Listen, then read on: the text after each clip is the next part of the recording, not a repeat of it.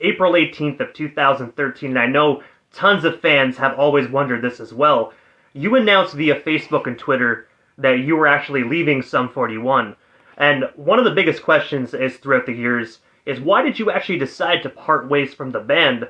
If you don't mind me asking, I do know it might be a touchy subject. No one really knows the real reason. So if you do want to skip it, you definitely can. No, I won't. I'll say, like, honestly, Cone is a diva, and I couldn't handle dealing with with his bullshit anymore. To be honest, I'm kidding. Cone's lovely. I'm just joking.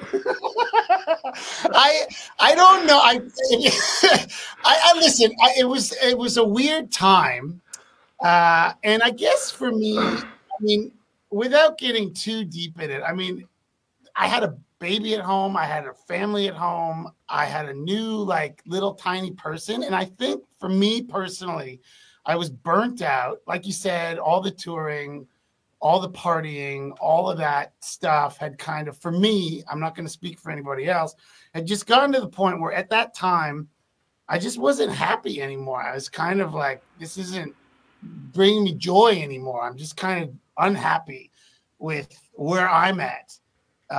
And I had this little dude at home, and I just kind of was like, okay, I'm going to do that for a while. I would like to focus on that. And so I did, and I didn't play for years. Like, I was so burnt out that, I didn't even play the drums for about 8 years, with one exception. I played 3 shows with the Vandals, because if the Vandals call, I'll go, right? And they went through the Rolodex. Okay, Josh is busy, Brooks is busy, Byron's busy, Adrian's busy. Like, they finally got to me. They're like, Stevo, can you do it? And I said, yes, I'll do it. Where are we going? They said, we're going to Cleveland. I said, where else are we going? They said, we're going to Hawaii. I said, I'll do that one. So I did Hawaii, and then I did 3 shows with them in Europe. And that was the only time I touched a drumstick in 8 years. And then, I just wasn't involved with it at all. I wasn't into music at all. And I didn't think I'd ever play again. And then, we moved to Australia, and, the pandemic happened, and I was like, what am I going to do? And we had there's a basement at this house. I was like, oh, that's kind of a good place for a drum kit. So I bought a drum kit. And then I sat down behind the drum kit, and I was like, oh, man, I'm not very good at this. It's like, it had been a long time. And also, I was really rusty, but I think, I wanted to get back into it because I think there's a lot of things I wish I could have done back in the day.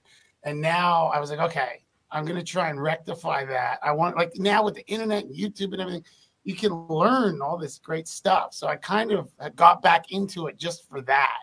But yeah, it's fun to get back into it now. But the reason why I left back in the day, for me personally, like where I was at, I just was like, I just don't think I can do this anymore.